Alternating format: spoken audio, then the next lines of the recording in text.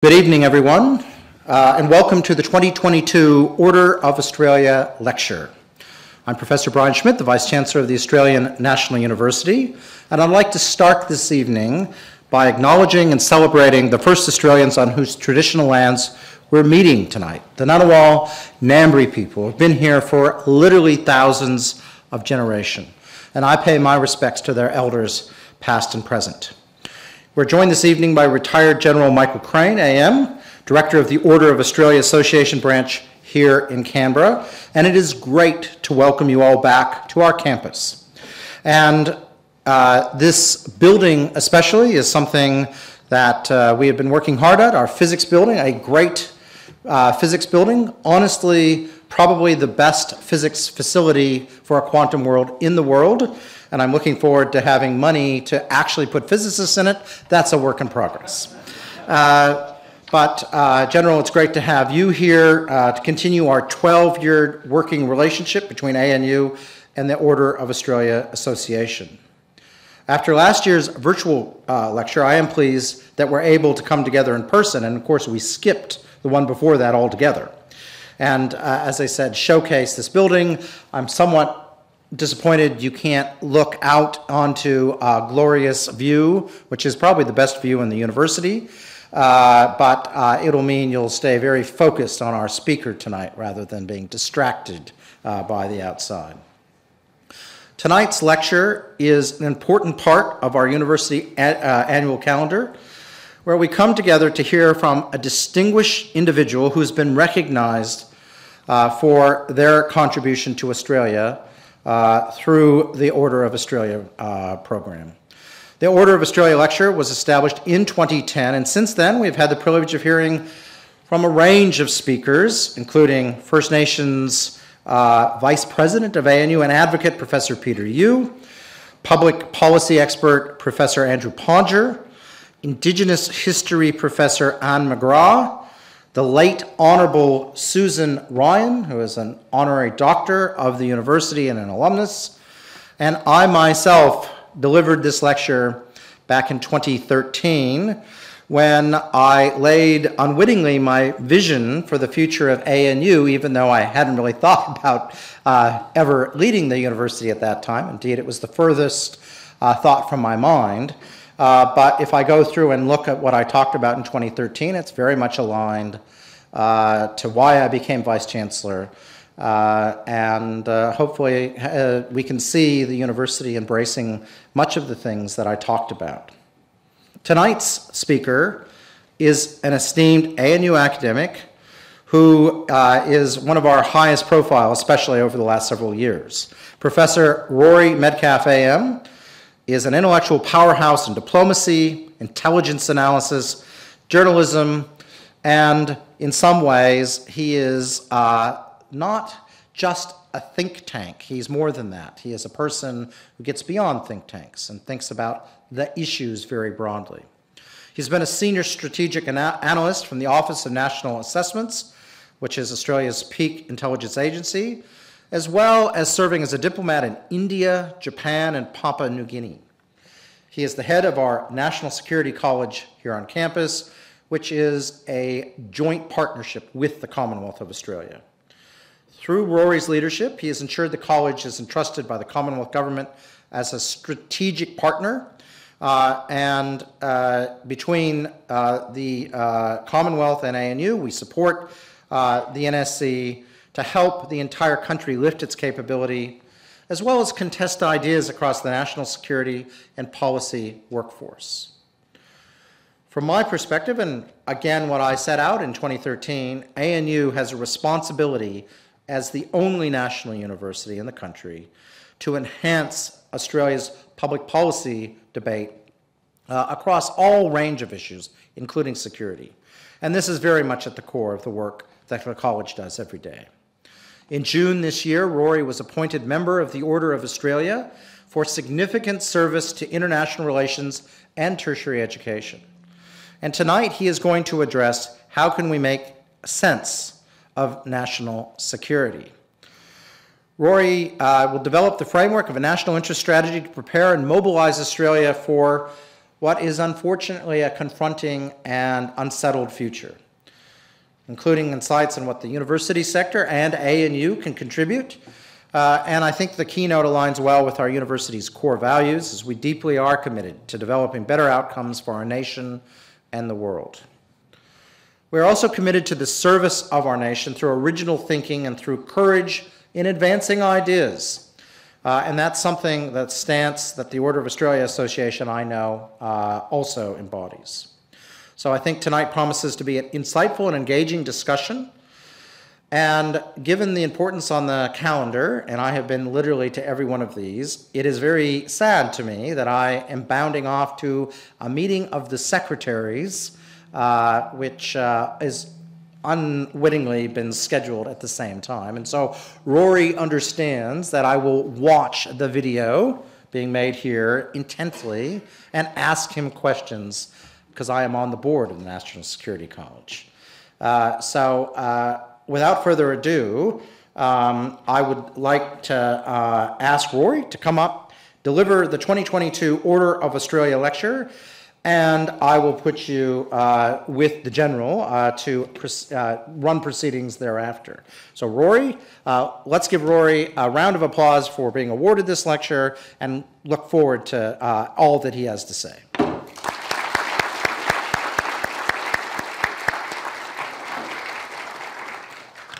Look, thank you, Brian. That's a very generous introduction, and it is indeed a great honour to be here.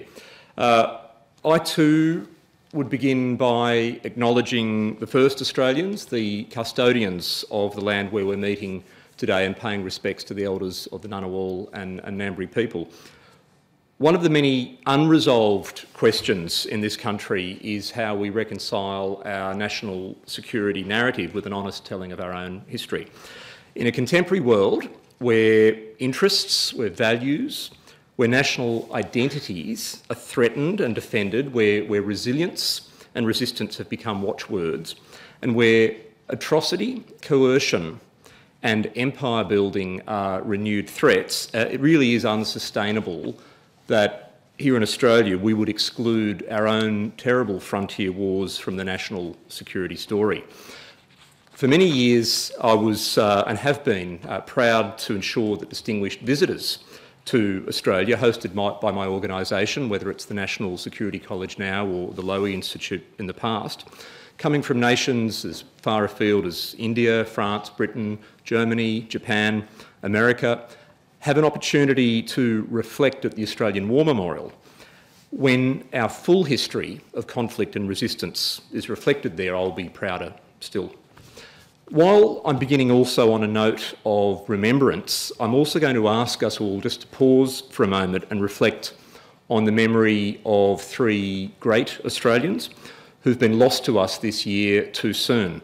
They were three leaders, three mentors, cherished colleagues and friends who made invaluable contributions to our national interest. They were Brendan Sargent, Margot McCarthy and David Irvine. So I ask you please to join me just for a moment to reflect on their memory. Now also, with gratitude, I'd like to acknowledge our hosts for this lecture, and that's of course the Order of Australia Association and the Australian National University. National security involves protecting and progressing our sovereignty, our shared endeavours and our identity. And so that accords with the founding vision of both of those institutions. One, a place of knowledge for an Australia finding its way in the world, established for the national interest in the aftermath of the Second World War. And the other, of course, a distinctly democratic honours system to recognise Australians for service to their fellow citizens. Now, you've signed me up today, or you've signed up yourselves to attend a lecture that is titled Making Sense of National Security. That's much easier said than done, but let's see how far we get. I'll begin with the National Security College. I've led an institution called the National Security College for 8 years now, and helping Australians make sense of security is, I guess it's our permanent work in progress. So it's time, I think, to demystify a little bit about what we do, if you will bear with me. The NSC, as we're called, works to develop people, ideas and networks for a secure Australian future. What does that mean? It means that we generate national capability through education, through research, through futures analysis, through engagement with policy. Our charter reconciles academic freedom with the need to understand the priorities of government. It's, as I think Brian pointed out a moment ago, it's a singular joint initiative between the Commonwealth Government and the ANU, which involves a lot of coordination, a lot of creativity and sheer hard work. And that's why my inclusion in this year's Order of Australia was also a recognition of the dedicated team at the National Security College and all who've built our success over the past 12 years. So thank you, and I think many of you are here today. The college has been entrusted by no fewer than 17 sponsoring agencies, from the intelligence community through the major security, international and economic policy departments, I guess the leaders of which Brian's dining with tonight, all the way through to the Australian Electoral Commission. It's a very broad church. It's the broadest of churches, and it's certainly not dismissible, for example, as a conclave of hawks and nutters, to borrow a term from a former Prime Minister. We're working at the college with Parliament, with states and territories, with the private sector, with international partners, and we engage with many of the ANU institutions which house expertise on security issues broadly defined.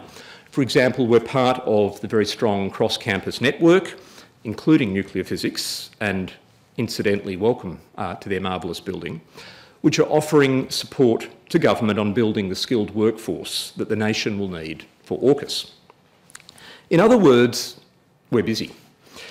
And we have a rather energising time when it comes to stakeholder management, which I guess is a clue to the daunting task of coordinating national security during this time of great complexity.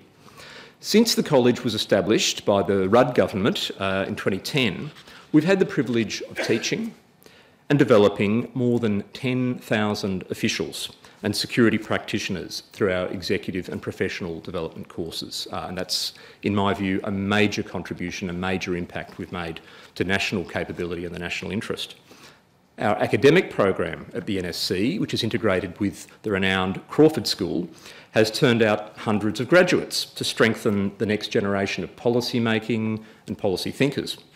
Our degrees foster the diversity, the breadth of experience, the skills, the backgrounds that the nation needs.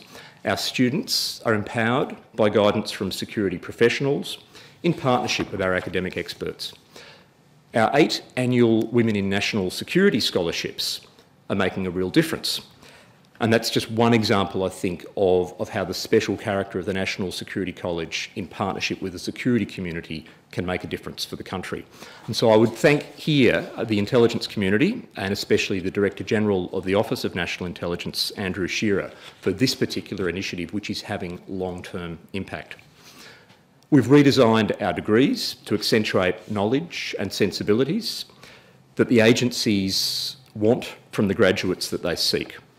Policy and political nous, critical thinking, literacy in leadership, in crisis management, ethics, technology, geoeconomics, geopolitics, history and law.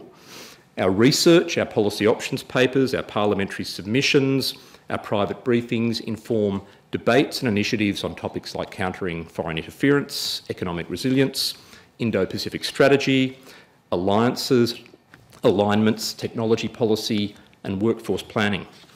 And our unique Futures Hub, offering contestable analysis and scenarios, has become the core of a nationwide community of practice in preparing for the shocks and the opportunities to come. Like much of our work at the college, this is usually done under the Chatham House rule or in a secure environment. You probably won't find it on our website. On the other hand, our policy work involves contributing responsibly to open debate, translating academic expertise through reports, public events and media, notably a very popular national security podcast, an initiative which one of my staff put to me a number of years ago I was very sceptical about, but it's become a mainstay of Australia's security debate here and internationally. We also convene a quiet network of what we might call para-diplomacy with Australia's international partners. What does that mean? It means that in recent years we've convened something like 19 so-called 1.5 track dialogues, bringing together experts and government officials in person, often virtually, to share assessments and policy ideas, to push the boundaries of key relationships and frankly to help counter disinformation and mistrust at times as well. And all these moving parts of the National Security College cohere around a mandate that we would call national capability uplift. It does make us, as Brian said, more than a think tank. It's a mission involving learning, teaching, shaping and doing. It's also about building a distinctly Australian security culture, one that respects foresight, evidence, consultation and contestability, while ready to make and implement hard choices in preparing the nation for testing times ahead. Which means that in everything we do, in all our programs, we constantly think and think anew about national security. So what is this thing? What is security? Well, security is no absolute. If you think you know what it means, you're probably not quite there yet. It's dynamic. It's in constant tension with other good things that people seek in life. Prosperity, justice, opportunity, community, autonomy, I could go on, curiosity, certainty, freedom, fulfilment, fairness, respect and risk-taking. So the problem in making security policy is not how to achieve absolute security, the strongest cage, the highest wall, the deepest moat, the most fearsome weapons, all of which ultimately are something of an illusion, but rather in determining how much security is enough. How do we adjust it to an ever-changing horizon of risk? How to reconcile the tensions, mediate the trade-offs with other vital goals of policy, vital goals of life? And in a democracy, that measure, that balance, that mediation is the proper preserve of politics. That's why the National Security College next year will begin courses for parliamentarians. The so-called NS23 program, announced recently by the Foreign Minister, Senator Penny Wong, and endorsed by her opposition counterpart, Simon Birmingham. So we have bipartisanship on that, at least. In crafting policy, security is sometimes too easy, too lazy a label. Its very utility does make it prone to politicisation and abuse, and we saw that in the low points of the federal election campaign this year.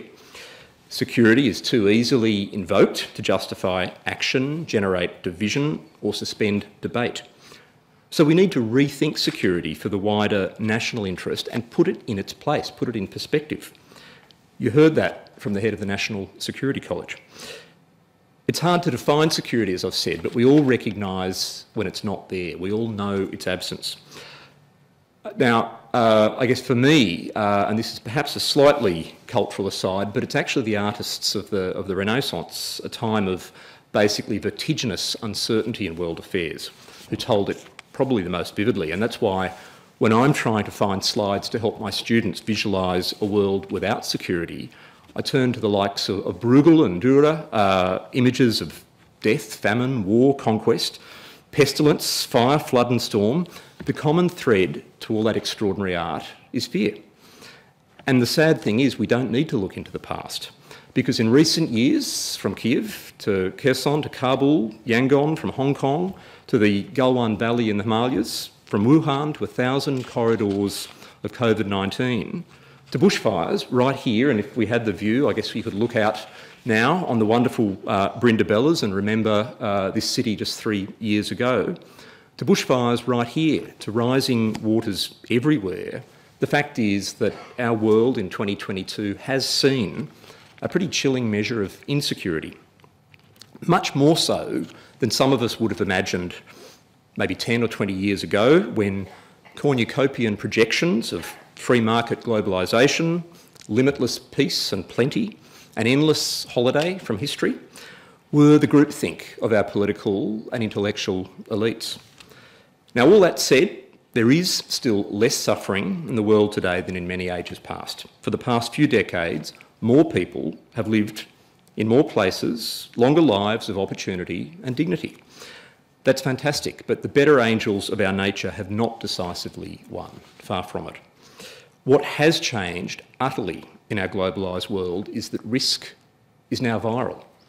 The special virtues of 21st century civilisation, connectivity, concentration and complexity, have brought a shared vice, contagion, in every sense.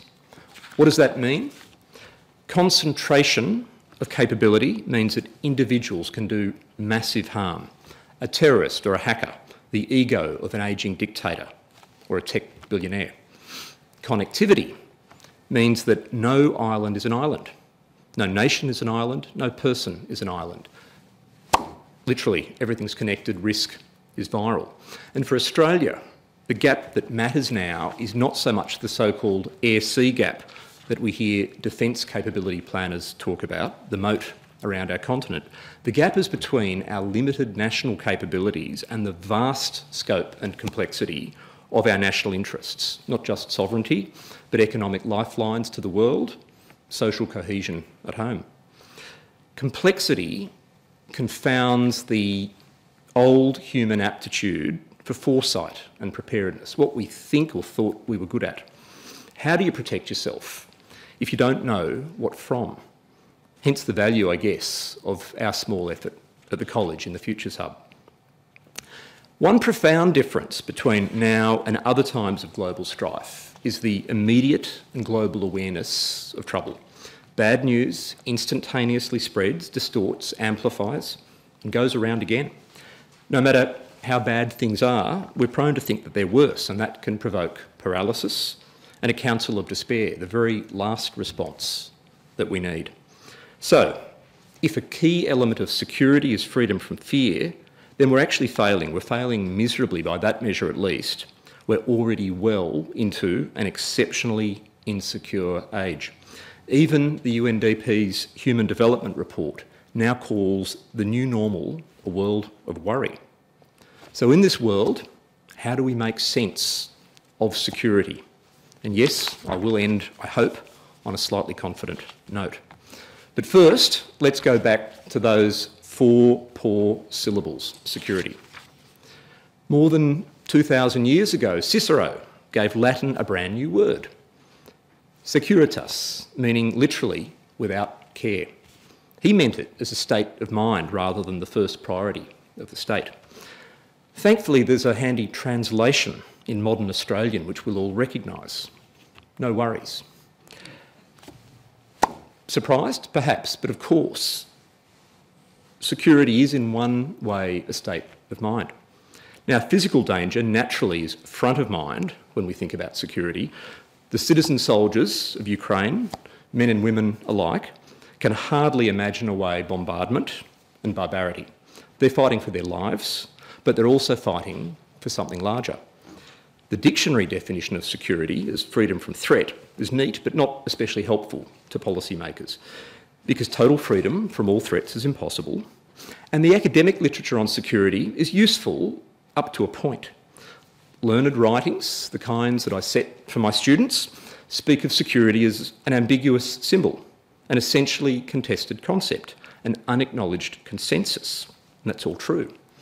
Security is the first duty of government, and yet security need not, cannot only be about the state. In recent decades, definitions of what is being protected when we speak of security have expanded to include what the academics would say is just about every so-called referent object, from the individual human being to the world order and the global ecosystem, but only the state has the combined capability and consent as a forceful security actor. In other words, if we want practical outcomes, we must prioritise national security, even if it's as the essential building block to international security in all its dimensions. And in making sense of security, and this is where the physics comes in, because we are at the physics building, we need to get beyond the billiard ball caricature that it's all about predictable reactions, strategic power relativities between nations, that size and weight are all that matter. Because the heart of security is about understanding the relationship between the citizen and the state. It's a very human thing, and how a democratic state can most effectively use its power to protect interests, values, and in the end, the identity of our nation and our community. So in Australia, our security is inseparable from our national values and identity as a democracy and a multicultural society, where the rights and freedoms and equal opportunities of all are, or should be, advanced and respected at every turn. When we fail to give all our citizens a fair go, our nation is less secure. When some parts of our community are accused of not being fully Australian, our nation becomes less secure. One satisfyingly Australian definition of security is from Alan Beam, who says the consequence of an effective response to a threat is security, not the absolute absence of a threat. And this resonates with a British scholar practitioner, David Omand, whose extensive work on counter-terrorism helped him define security as a state of trust on the part of the citizen, where risks are being managed to the extent that there is confidence that normal life can continue. So, in this sense, security really is about freedom from fear. It turns out that Franklin Roosevelt had it right way back in the 1930s. And he was talking about social security, which is fair enough, because social security, freedom from want and deprivation and economic uncertainty, actually prefigured the modern concept of national security that we think we know. In the United States, in Australia and other democracies, national security was a conscious adaptation of social security, the mobilisation of the resources of the state, but in that case towards resisting the totalitarian torrent of that era, from the 1930s to the 1950s, whether Nazi Germany, Imperial Japan, or the Soviet Union. So in other words, the idea that national security is an inclusive concept, one that embraces economics, society, and the resilience of institutions, it's not new at all. It can be owned by any moderate government of left, right, or centre, and especially one that's serious about cross-partisanship and national unity. And that, I would like to think, should be a familiar message in Australia at this time. Now, the Albanese government entered the election campaign at the start of this year with a small target policy on national security. In my view, that was futile and unnecessary.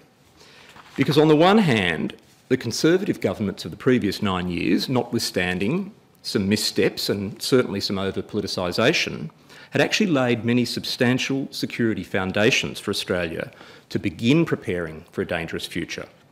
For instance, laws criminalising foreign political interference, laws compelling transparency around foreign influence, stronger protections for critical infrastructure, a national security test for foreign investment, the establishment of the Office of National Intelligence and the Department of Home Affairs, Commonwealth laws to ensure that states, territories and even universities were making international connections for and not inadvertently against the national interest. These were all difficult and necessary things to do. The Quad and much closer ties with Asia's two strongest democracies, India and Japan. The audacious AUKUS technology sharing arrangement, the Pacific Step-Up, an Indo-Pacific strategy, embodied in the 2017 Foreign Policy White Paper, the 2016 Defence White Paper and the 2020 Defence Strategic Update, and initial moves, initial but not sufficient, to strengthen defence capability, posture and enablers. It's a long list, and to the credit of both sides of the parliamentary aisle, all of it has by and large become part of a new security consensus. For example, universities have begun to internalise the need to take responsibility for security risks, from cyber breaches to foreign interference and vulnerability to espionage. And I commend my Vice-Chancellor, Brian Schmidt, on the leading role ANU is playing here, and I'm sure Brian will hear that on the recording. Now, Labor ended up supporting the new normal of Australia's security agenda while in opposition. And it actually led in some areas, such as opposing an extradition treaty with China. And the Greens, for their part, took an early stand on opposing foreign political donations and calling for climate policy to be integrated with wider national security. So no one party owns this narrative. In any case, national security did end up featuring prominently in the election this year. The major parties contended in furious convergence on the need to resist China's intimidation and prevent the potentially hostile presence of Chinese forces in our Pacific Island neighbourhood. Coming to power, Labor hit the ground running, demonstrating that respectful diplomacy in our immediate region is not only consistent with protecting our interests, it's actually essential. It's actually essential to durable strategic policy. Well, we're back on speaking terms with Beijing, but it would be a colossal misjudgment to assume that this constitutes some kind of reset or that it provides a solid foundation for ongoing dependence on China. At best, this is a fragile stabilisation. Fairly much anyone I know of in the public, I'm sorry, I'll say that again, fairly much anyone I know of in the private sector who's thinking beyond day-to-day revenue is already wargaming the reality that China is now at least as much a source of risk as of opportunity. The courage, the creativity of the protesters on Chinese streets in recent weeks is a reminder that whatever the future holds, it will surprise. Highly plausible China-centric crises in our region, and don't forget that an assault on Taiwan is just one scenario, would shatter any business's model of reliance on China. That goes for German car makers, it goes for the Australian iron ore miners, and it goes for Australian universities too, for that matter. But now, all eyes are on the Albanese government's next steps in defence. There's the Smith-Houston Defence Strategic Review, expected to accelerate deterrent military power suited to Australia's vast geography, like missile capabilities, for example. And we all await the so-called capability pathway for nuclear-powered submarines. These are announcements due within months. Presumably, the OSMIN talks in Washington are previewing some of this thinking with our ally. Our new government is trying hard to speak softly, but we will soon see if it's genuine about carrying a big stick too. Yet observers make a mistake if they assume that all of the security settings of this government are final or preordained.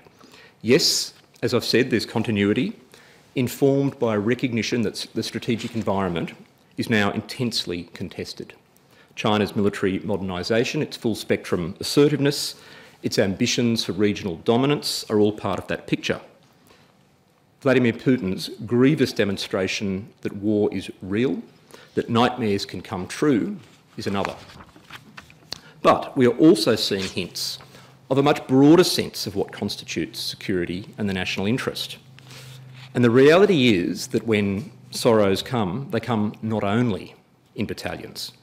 The present global polycrisis, as analysed recently by my NSC colleague and the incoming head of the Australian Institute of International Affairs, Professor Heather Smith, it has deep economic dimensions.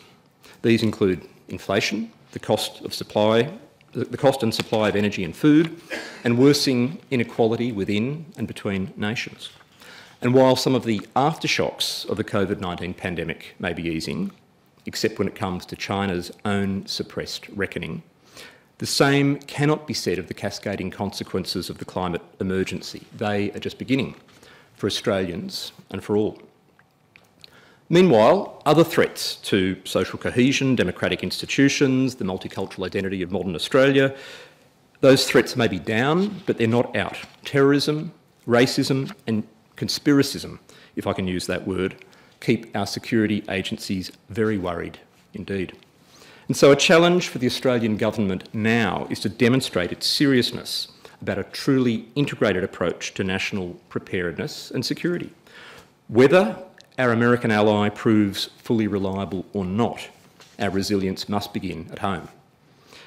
One measure of this new approach would be to develop and articulate a national strategy. A statement to Parliament by the Prime Minister would be a good start, but not enough. The last formal national security strategy in this country was developed in 2013 under Prime Minister Gillard. In fact, the late Margot McCarthy was its principal author.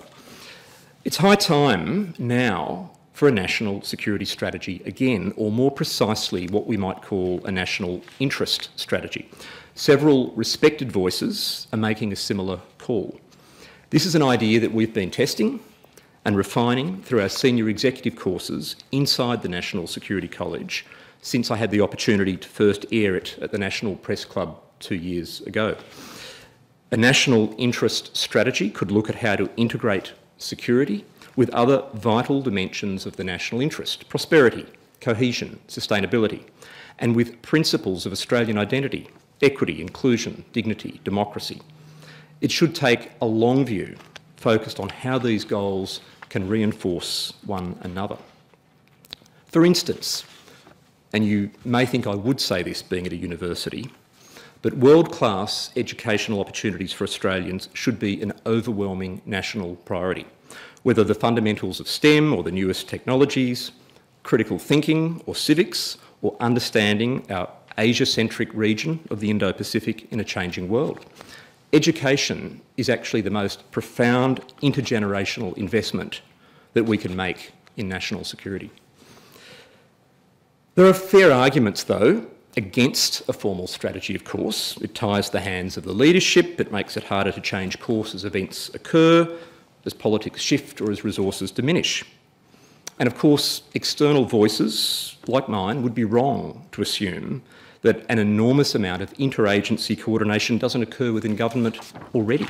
On China, on COVID, on supply chains, on critical technology, the security and economic portfolios of government are already in constant coordination. The Australian policy architecture is already more connected than in many other democracies. The Secretary's Committee on National Security, the National Security Committee of Cabinet, even Cabinet itself with its renewed emphasis on process. And we're better at federal, state and government industry coordination on security than in the innocent times of not long past. It's all true. But the Canberra security cast, if I can use that term, should not assume that the broader Australian community sees much or any of this, and times demand that we do better. So a national interest strategy should be about preparedness for what we know will be a disruptive and confronting future. We don't know what tribulations will come, but we know that they will. The true value of a strategy would be a narrative for leadership to ready the whole nation, across political lines, across federal borders, across the private sector and into our diverse civil society, to prepare the whole nation for the tough decisions that they will need to share. It's about preparing people for testing times, because the Australian people are witnessing a world of disruption: COVID, climate, great power tension and now military aggression, and they deserve an honest national conversation about what this means for their security. And that means more open communication about this new world of risk and national choices. We need a national narrative that reflects the rights and responsibilities of all parts of this country, business, states and territories and everyday Australians, in working together to make the country secure now and for generations ahead. For instance, in the years ahead, the real risk of strategic confrontation or even war in our region is plausible. And that means that the concept of national mobilisation needs to become an accepted part of community thinking and not some quiet bureaucratic plan that our political elite would probably rather not frighten the voters with. The extraordinary speech last week in Sydney that I had the privilege to attend by the Prime Minister of Finland was a reminder that some progressive democracies are far ahead of Australia when it comes to thinking about how to share security responsibility across the community. Finland, population 5.5 million, has a trained military reserve many times the size of our own, a private sector deeply integrated in crisis preparedness, executives and parliamentarians educated in security as a matter of course, stockpiles of medicines and other essentials, a pathway to energy self-reliance, and net zero by 2035 built into its societal security strategy. And yet it does this with a lively, pluralistic and civilian-led public sphere, proving that for a nation to look after itself, it doesn't have to become Sparta. Still, it's a recipe for resilience that our political and policy class may be a little nervous to read.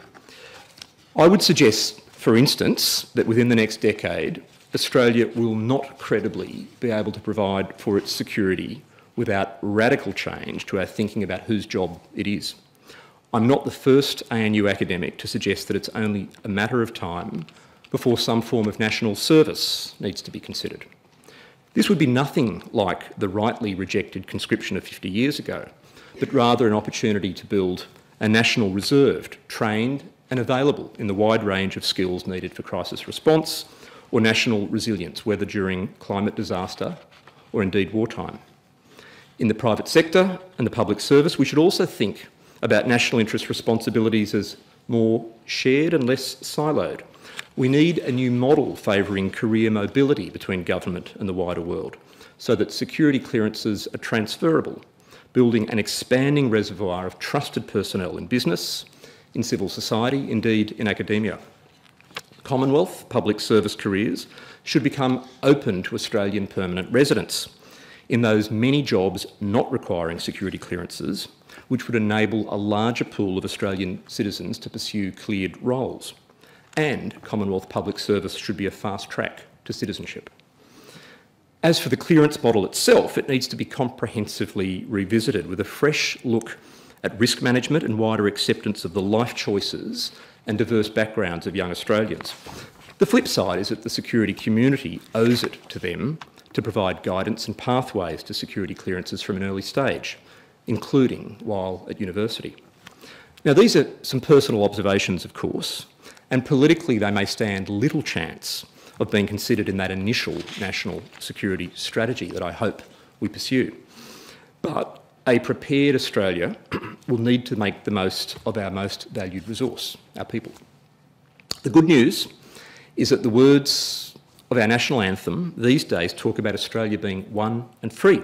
In other words, there's already a kind of implicit recognition that national unity has to go hand in hand with national sovereignty. But the hard fact is that we're a middle-sized power, and that means we need to be efficient and effective. We can't waste time or resources by not attempting a strategy or making the best use of our extraordinary people, the minds that we need to engage for a secure Australian future. And that brings me almost to a conclusion, but to my own work in progress at making sense of national security, because for me, security is a state of mind that reduces our anxiety by engaging confidently with risk. To have a chance of being secure in the long run, we actually have to accept risk now and pay for the price of preparedness. If as Australians we want to live that ethos of no worries, then our worries are precisely what we have to brace for, whether our leaders are willing to show the way or not. I'll stop there. Thank you.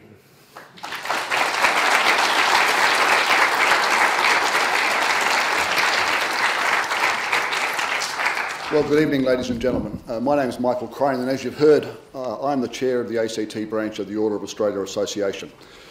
The aim of the association is to celebrate and promote outstanding Australian citizenship, and I'd like to thank you all, by way of beginning, for turning out in such great numbers to help us in pursuit of that goal. And while I'm on that, I'd like to add my own congratulations to you, Rory, on your appointment in the Order in June. Very well deserved indeed. Now, the Vice-Chancellor has left me in charge, and I guess part of me is tempted to skip straight to the party, but this has been such a rich presentation, such a rich lecture, that we'll be missing out one and all if we did that. So I think what we'll do now is we'll go to questions. We've got about 15 minutes or so to do that. I think we're going to ask you to come down, if you have a question, to come down to the microphone. Is that right? Oh, there's one over there, so we've got a microphone attendant that can pass around. Could I ask you to just show with your hand if you've got a question that you'd like to ask? And while people are thinking, Rory, let me begin, if I may, exercise the chair's right there. You touched on this briefly in the lecture, and I just wanted to explore a little more the role of the media in shaping the national security agenda. You touched on the bad news and I guess the capacity to inflame it, or in other areas to play certain issues down. What is the role of the media in Australia in the 21st century now in the national security debate, in framing it? Great. I'll have a go, and thank you, Michael, and thank you very much, everyone. So I didn't emphasise too much how media can play its part. I think one of the great qualities of Australia as a liberal democracy is precisely that we have a free media. You know, we may criticise it, we may get pretty unhappy when we're on the receiving end, etc. But it's an extraordinary kind of set of democratic antibodies that we have. And, you know, I'll just give you an interesting example. You know, we went through economic coercion in this country over the past few years. It's an interesting counterfactual to wonder, would we have endured and weathered that economic coercion without making concessions to China if we had not had laws criminalising foreign political interference? In other words, if the Australian Parliament had not unanimously recognised a need to do things like banning foreign political donations, having a register of transparency, and having laws against interference.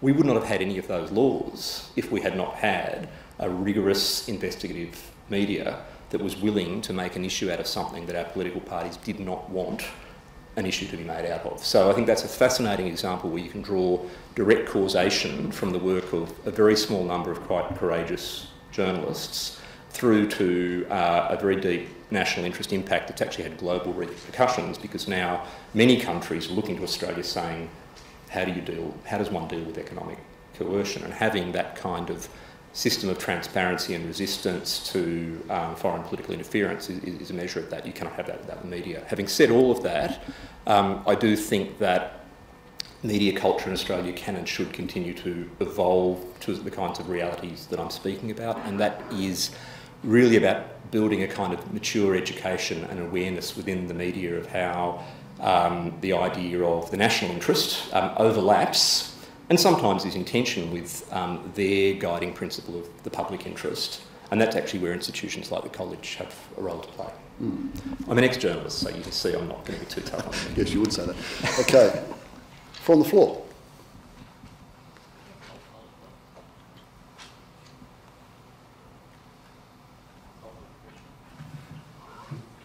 Well, hello, good afternoon. My name is Manuel Alejandro from the Embassy of Mexico in Australia. First of all, I would like to thank Professor Medcalf for such an insightful lecture. And my question is, given the recent events in the Asia-Pacific region, what do you think should be the top priorities for Australia for the next years? Thank you. Thank you. And I'll answer that, but I'm wondering why don't I take several questions in sequence and then I can give short, that'll force me to give shorter answers, right? At the front here, oh, no, you've got one at the back. My name is Liam Braun-Higgins and I have a question for Rory. To what extent should Australia trade its sovereignty for security? That's an interesting question. And at the front here, Peter, is 3 too many, Rory? 3's good, yeah. 3's good, and then we can see what happens next. So, Peter, and then we'll come to you, Winston.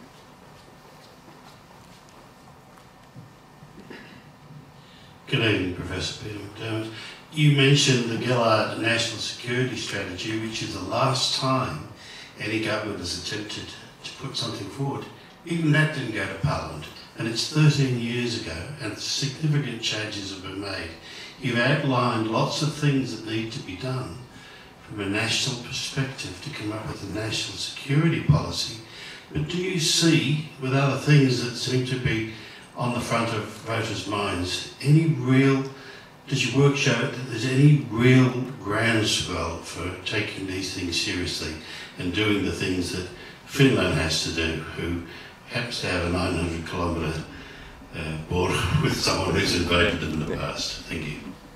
Great. 3 questions, and I'll actually I'll work backwards, if you like. So, the groundswell or not of opinion in favour of a national security or interest strategy, the very tricky question from someone who, as a National Security College student, would naturally ask very tricky questions on security and sovereignty and what's our priority in the region. So, look, I don't claim to speak for anyone other than myself. So, of course, our political leaders are going to make judgments based on a few things. One of those things is, I'd like to think, very much the national interest, but there's also a question of political priority and indeed willingness to take political risk in perhaps prioritise something like national security or a national interest strategy when we've got all these other things to worry about, and that's completely reasonable.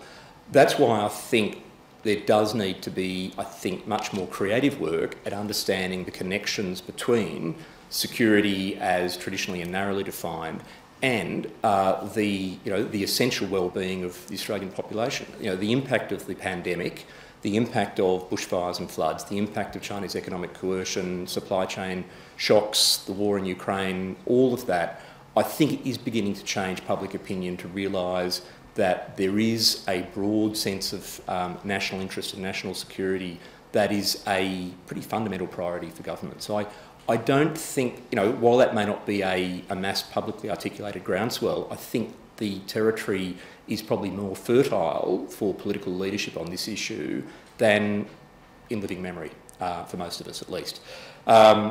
And on Finland, I think, I use Finland as an example, but there are others. I mean, I think there are other countries, particularly in Northern Europe, interestingly, where you've seen that much greater effort to build a concerted national resilience approach. But even countries that don't necessarily have recent experience of comprehensive national security strategy, and I'm thinking about Germany, for example, are seeking to develop now a national security strategy. There's something in the water globally that is making countries think comprehensively about risk. Going to Liam's very difficult question about security and sovereignty, and of course I think I know what you mean, but there are many ways of interpreting that question. I'm going to interpret that question as meaning, for example, AUKUS, as meaning the interoperability, and I think as the term is used now, interchangeability of our military with that of the United States, the deep reliance on the United States as our ally militarily, in intelligence, in industry, in so many ways, and is that us buying security at the expense of sovereignty? I don't think there's a simple yes-no answer to that question because, of course, alliance is a sovereign choice. We don't have to have an alliance. In fact, if you look at the history, it was, we essentially pushed the Americans into the alliance we have today, and both sides of politics in this country still claim, somewhat, I think, unhelpfully, still argue over who owns and loves it the most. I think instead we've got to look very closely at every step at those gradations of trade-off between sovereignty, if you define that sovereignty as being some sort of complete military independence or the strategic autonomy that the French like to talk about, and the security umbrella that we feel the United States provides for us.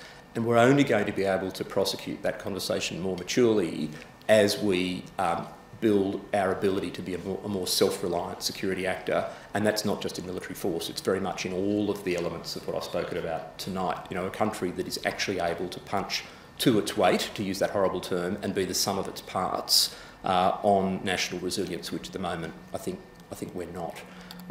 Going finally to what's our priority in the region. So, look, I would start by saying that the government at the moment is doing, and that's where I'd probably also even push back on your question a bit, Peter. I think the government is doing some very good work on national security broadly defined, and I think a lot of the diplomacy in the region is actually part of that. The fact that we're trying to engage in that respectful way with the Pacific and Southeast Asia, while also strengthening the Quad, strengthening AUKUS, strengthening the alliance, strengthening our own military capabilities, that's a very difficult balancing act. And so far, in terms of the different moving parts, they seem to be getting that right. But if they don't begin to join it up in a very integrated narrative to the public and in a very forward-looking and not only responsive set of policy measures over the next year or two, then I think we'll be in a bit of trouble. So I think good marks early on, but the proof very much will be what the strategic framework looks like in the next year ahead. And so what's the priority in the region? I think it is, there's so much to do, but I think part of it is to be much more effective in countering misinformation, much more effective in projecting a contemporary image of Australia, that kind of soft power, while not doing that alone, while actually helping small countries in the South Pacific build their capability to be sovereign, while helping persuade countries in Southeast Asia that an Australia that's militarily capable and has, for example, the kinds of submarines that China's already sailing through their waters, is not a threat to their interests. It's actually a net security provider for all of us. So that goes to a much more robust kind of diplomacy. We have elements of that happening already, but I would treat reinforcing that as a very high priority for government. Sure, we've got a couple more minutes, Yeah. so perhaps another round of three if we've got them. Winston at the front here, perhaps, to start. No? Oh, we've got one over here on the left, so we'll go there first. Yeah. Yep. Well, thank you for your talk, Rory. Grady Venville here from ANU. I was really interested in your comments about education and the importance for education for national security, and I do note that Finland's education system is without doubt one of the best in the world.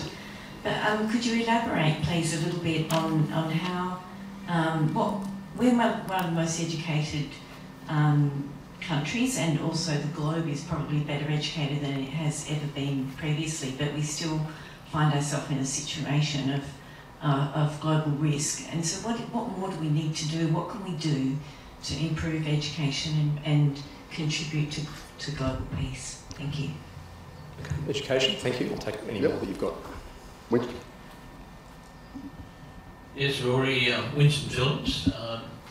You quite rightly said that our population, our people, is our greatest asset, and you also hinted that perhaps some form of national service might be appropriate. But in my short lifetime, I've seen Australia's health and fitness deteriorate to the stage where 80% of people young people couldn't complete a recruit training course without being hospitalised, because we've just basically become a sedentary, lazy nation, and we're seen as that by people overseas. I've travelled a lot overseas, and I've seen the populations there in many poorer countries where they're so hard and fit and healthy, and just to get people to the stage where they need to be fit enough to do a basic recruit training, you're looking at 2, 3, 4 years to get a lot of people to that stage. So perhaps the emphasis should be starting at the start rather than later on, if you know what I mean. Thank you. Education. National That's the third service. one. Yeah. And there's one in the... Yeah, please. Hello? Yeah. Question for Rory. I want to sort of focus a bit more on the national interest strategy that you're proposing. In particular, your views on what the sort of the practical utility of such a strategy might be. And I'm thinking in terms of the recently released US national security strategy. One of the critiques is that it tries to be everything for everyone. It's a big laundry list of things that are really important critical threats, and we live in the world of what's now been called the polycrisis. So as a middle power with limited resources, one of the things that I learned from you in our master's course, of course, is how do we devote those resources in all those different challenges and threats that we face now. So a practical utility of a strategy. Is it to prioritise? What is it exactly? Thank you. Well, thank you for, again, a great, and I didn't plant that question, a great Dorothy Dixer about the quality of our master's program. But look, seriously, I do think we need to think very critically about this idea of national strategy, whether it's national interest strategy or national security strategy. It's very easy for someone like me to say we need one. I know an enormous number of incredibly hard-working bureaucrats and officials on whose shoulders a lot of this work would fall, and who see how things work on the inside. And again, you know from our courses on policy making how messy the process of making policy actually is, and how political it actually can be as well, and how a handful of the right people in the right place can make a difference, right or wrong. So I know there are limitations to and fallibilities to having some sort of strategy. And there's also an enormous amount of work that goes on already.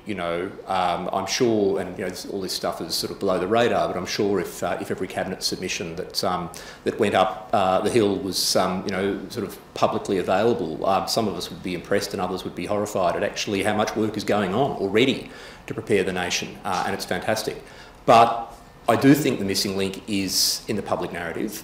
I do think that if you look at what in every sense diverse country this is. If you look at, for example, the daily priorities that people will look on if they're in the suburbs of Sydney or in rural Queensland or wherever they may be. Of course, what matters to us here in the bureaucratic sort of circles of Canberra is not going to be front of mind. And unless there's a sustained public narrative by not only the Prime Minister but by parliamentarians generally and a degree of consensus among them about priorities for the country, people are likely to wake up one day with a really rude shock when we are in a truly major national crisis and either assume that we're ready to roll or wonder why the hell weren't we prepared. And at that point, you will have a lot of parliamentarians suddenly, adopting much more of a kind of mantle of crisis responsibility. My argument is that we can start doing that in a non-alarming way already, and that's actually the number one kind of value of a strategy. It's basically saying we're getting ready for testing times. We don't even know what the test will be, but we know it will come, and we want the nation to be prepared for that. In parallel, of course, a lot of classified work to support that, much of which actually goes on already, but joining it together in a way where you really tighten the lattice work between the economic and security agencies, where they've got a shared vocabulary, where frankly the security community isn't necessarily dominating the conversation. Maybe the security community is learning from the economic community too. So I'd say the rudiments of that are already happening, but we could do better. Fitness.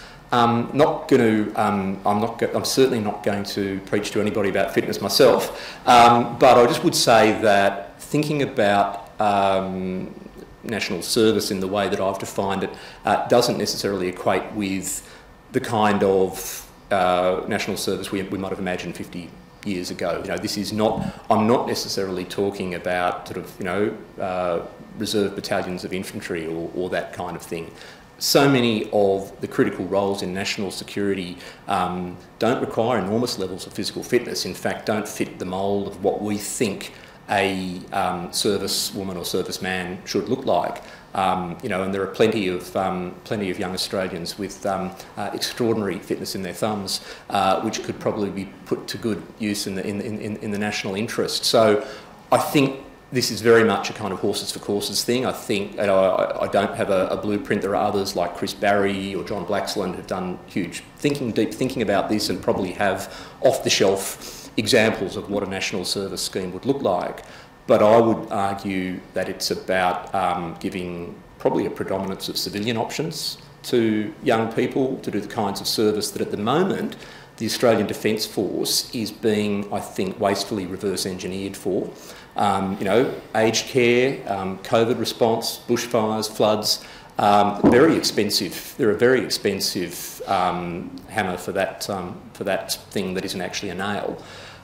So I think there are much more creative things we can do, and I'd like to think that the aptitude question could be dealt with as we go. There'd be an enormous amount of self-selection along the way. Finally, on education, Grady. I would say education's important. I'm at the Australian National University, but I do believe it.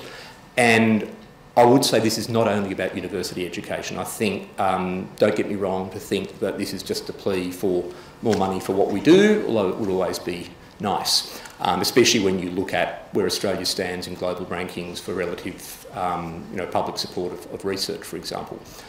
But school education, so, not just in STEM or language, but in civics, for example. A very consistent national curriculum in civics and the value of public participation, and frankly, why democratic institutions are worth supporting, I think would be enormously valuable. Skills to counter misinformation and disinformation, developing at every stage Australian skills to know bullshit when they see it in social media or elsewhere, and I'm sure that'll stay on the recording because it's a genuinely a piece of Australian vocabulary. And finally, in the tertiary sector, I think while we pride ourselves, we certainly cannot stand still. And I think one thing we probably haven't come to terms with as a nation is how to make meaningful use in a democratic way of the brilliance we have in our tertiary sector for the national interest. And I think some of the culture wars that we saw, particularly under the previous government, weren't helpful in that regard because they helped reinforce the view of many academics that what the government wants them to do is precisely what they shouldn't be doing. Whereas I think we're going to need to develop a model where the national security community and the academic community work in much closer partnership.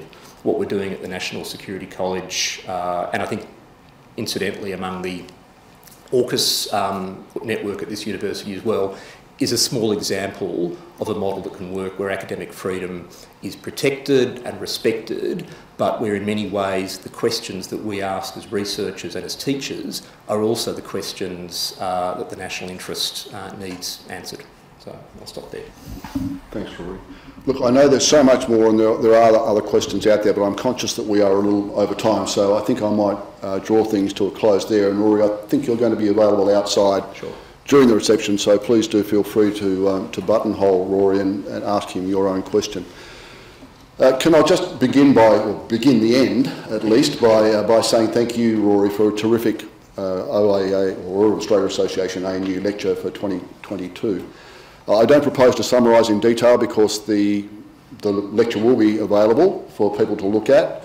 But I will say, you know, it's been, well, first of all, thank you for, on behalf of those who are not part of the National Security College, for updating us on the scope of its work, filling us in there.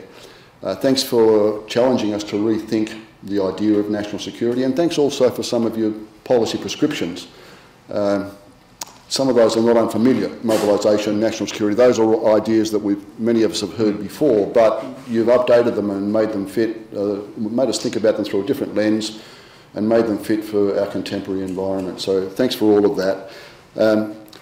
In all, I think a terrific and very worthy addition to the annals of the ANU lecture. So, ladies and gentlemen, please join me in thanking Rory.